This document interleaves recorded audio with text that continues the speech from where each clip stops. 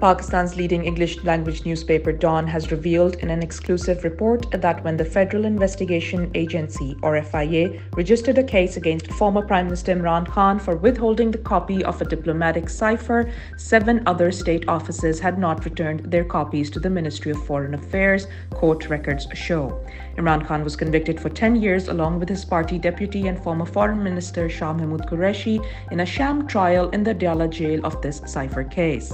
The revelation has further decimated the prosecution's case, which has already lacked any evidence. Imran Khan's appeal of the conviction was heard today and adjourned for tomorrow in the Islamabad High Court, where his lawyers presented closing arguments. Imran Khan continues to be held in solitary confinement for the 235th day.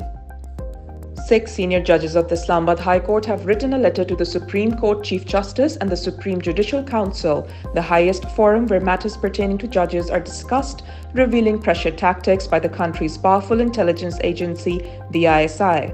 The letter mentioned 7 instances of alleged interference and intimidation to influence the outcome of cases of interest by the intelligence officials, particularly cases pertaining to the former Prime Minister Imran Khan. In the letter, the judges revealed how family members were abducted and tortured, secret cameras placed in the bedroom of judges, and crackers thrown inside the house of another judge. The Supreme Court Chief Justice has yet to respond to the letter.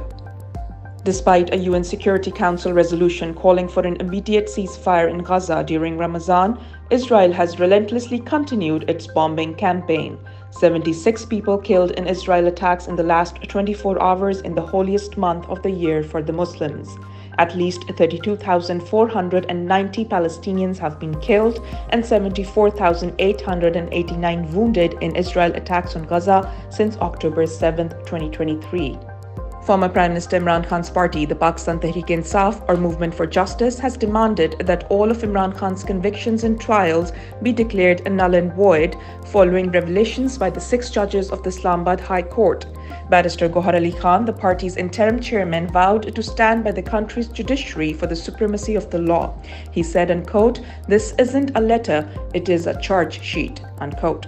Imran Khan was convicted by the lower courts of Islamabad through sham trials, which were already controversial, but the judges' revelations now vindicate Imran Khan that the intelligence agencies were behind the politically motivated cases against him. The United States said on Tuesday it does not support a Pakistan-Iran gas pipeline project from going forward and cautioned about the risk of sanctions in doing business with Tehran. Pakistan had recently decided to move forward on construction of a gas pipeline with its neighbor Iran, for which an agreement had been signed in the year 2013. Besides the State Department spokesperson, the controversial Assistant Secretary of State for South and Central Asian Affairs, Donald Lu, had issued a veiled threat in a congressional hearing last week. Pakistan has said it would seek a waiver but has yet to do so.